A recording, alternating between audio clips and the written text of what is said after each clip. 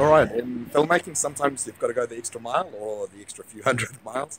I'm up here in Kawakawa on my way to Kerikeri to find some archive footage.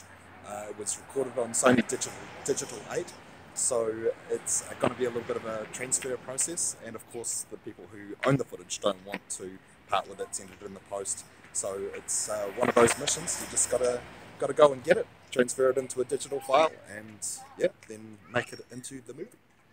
This one here is significant in terms of what you're looking at. This is the containment blocks for the slurry that was coming out of the Panguna mine. And so it was not allowed to go directly into the Java River.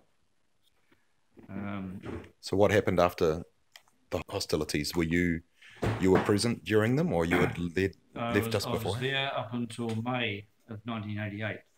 And at that stage, most of the expatriates were being relocated and getting out of there. So the Arawa town village was depopulated, and the rebels were in fact in the process of blowing up the pylons, electric pylons up to the mine, and denying the town with power, which was the Lolaho power station.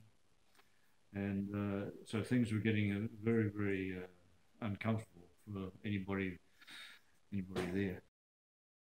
A whole lot of photos in relation in this album which relates to the actual project activities. Fantastic.